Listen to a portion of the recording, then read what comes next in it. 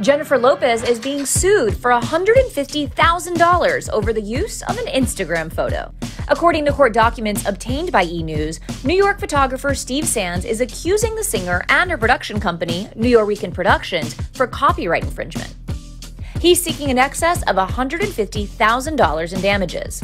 According to the federal lawsuit, J.Lo used the photograph taken of her by Sands to promote their brand on Instagram without receiving permission to post or any compensation.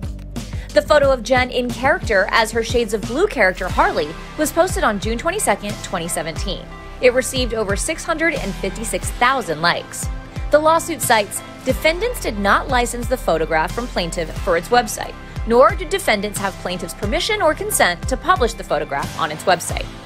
The lawsuit was filed in Manhattan Federal Court by lawyer Richard Leibowitz. He tells E! News, "This is an example of celebrities using photographers' photographs without permission to brand themselves on social media. The number of likes the photograph receives, coupled with their number of social media followers, is a tool to commercialize their post." J.Lo currently has over 119 million followers. E! News has reached out to Lopez's attorney for comment.